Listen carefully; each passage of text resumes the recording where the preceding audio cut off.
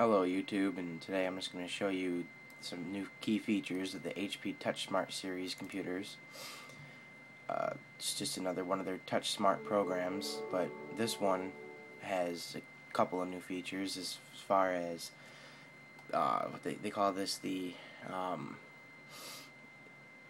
forgot what it's called. I'll post it in the description below here, but first of all, I just wanted to show you guys, you can go ahead and draw anything here, anything you want. Actually, I'm just, scribbling for the point of it. Click Save, and there it is. Put it wherever you want it. Now, this is good if you want to make yourself a personal note. You can hit graffiti, take out trash. Now, I know this may sound dumb, but whatever. Stick it right there. You can zoom it, make it a little bigger here, and then you just pin it. Alright. Another thing here, there is an app center. You can get some apps where you can actually do more.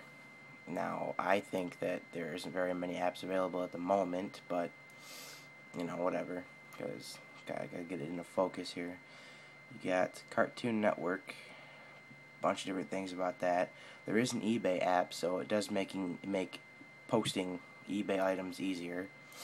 And there's also photo. You guys can't see that. Hold on a second. Alright, sorry about that. You got right down here, you have photo, which is actually really nice to have because you can edit a photo and then it actually runs off Facebook to upload it, so it's more like a you don't have to actually open Facebook, go into your pictures and upload it. You can just upload it directly from the HP Touchsmart software they put on this computer. There is Hulu, which is a nice feature to have where you can actually watch your favorite shows, movies, and other things. They have their own version of a web browser, which I haven't really explored too much, but basically it's just a regular web browser. Just browse for any random thing here. And it has the same results as if you were actually using the web browser as like Internet Explorer, Safari, or any of the others. I mean, that's kind of obvious, don't need to go into depth on that, but when you come down here, you can actually get weather, live TV, but that does need some sort of subscription. I haven't really messed with that too much. Okay, and then you also have Netflix, so if you have a Netflix subscription, you can just watch movies directly on this, which is nice to have because, as you can see here, it's actually a 20-inch LCD display, HD, so that's real nice, and it's got good sound too. I'm surprised for a computer it has decent sound. Now, if you open up the webcam, there's also features as far as editing photos, and you can also do this thing called webcam splitter if you're using Skype, where you can actually make yourself look like an animal or a person or any of those kind of things. You also have, let's see here, video, which I believe you can take a video right from your actual computer webcam, not the webcam right there. You can see that somewhere. There it is. See, is that webcam right there? Probably make a video, like a YouTube video, if you just want to discuss something. You don't actually want to, review it. And that's probably about it. If you got any questions, just put it in the comments below there. Oh, my bad, below there. And please rate and subscribe. This is my first video, so if you don't like it, I don't know what to tell you because it's my first one. And I don't have a dock. I'm actually using just random items I had around the house to actually do this with, where I just set it down, and there you go. I really don't have too much. But I also would like to add to this video, as I've just learned this myself, if you have a program such as Avast that will not run at startup, I'll put the link, let's see if I can focus in on here. Let's see. I will put this here, this little command in the description below.